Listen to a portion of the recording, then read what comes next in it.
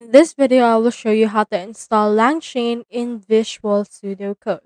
First things first, you need to make sure that you have Python installed into your computer. So it can be Python or it can also be pip. So you can change or you can actually check that by going over and then entering in here this particular block. So you can just open your command prompt and then add this. So having here my command prompt, let's head over and then copy this particular code.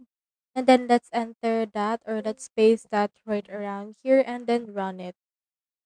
Now it should be able to run. You can see if Python is found or if pip is found. If it is found, you can head over and then initiate in here this installation.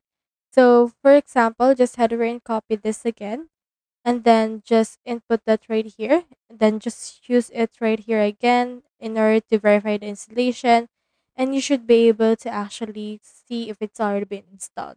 So you can set it up by running a Python file, activate it on Windows using this particular command, and you can now start coding after that.